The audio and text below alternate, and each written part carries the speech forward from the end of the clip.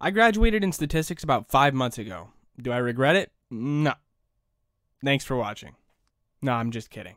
Now I'm a data analyst, and I really don't use a lot of the concepts that I learned in statistics, like regression, experimental design, time series analysis, hypothesis testing. I don't really use any of that. None of them enter my daily workflow. I don't deal with them on a daily basis. However, these classes and techniques did prepare me and teach me more about becoming a data analyst than any other skill that I've picked up along the way. And by skills, I mean things like SQL, R, Python, Tableau.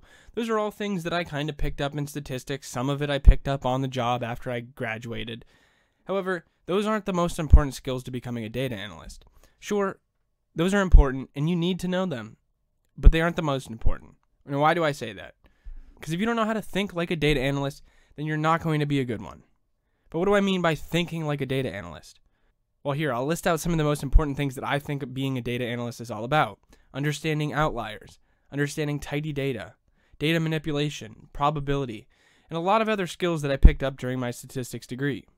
Now, sure, I could have majored in something like MIS or IT and picked up those hard skills that I was talking about earlier, like SQL or R. And yes, those are must-haves, but those soft skills and those other skills that I was talking about in understanding data, much, much more important and vital. Oh, and real quick, if you haven't already, go check the links in the description. There's 2 of them. One's for my Discord where we chat about statistics and data analytics all the time, and check out my newsletter where I talk more about becoming a data analyst.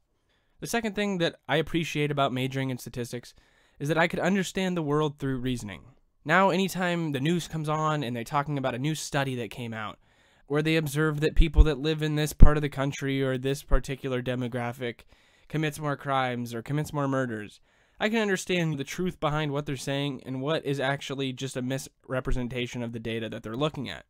So now I can look through something like a medical study, and I might not understand the medical portion of the design of the study, but I can understand the statistical reasoning that they used, why they did what they did, and if it was a valid way to do that study. The next thing that statistics helped me understand is understanding risk.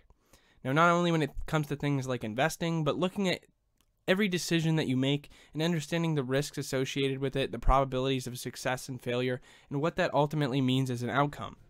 So with all that being said, no, I don't regret it. Watch this video next if you want to see more about majoring in statistics.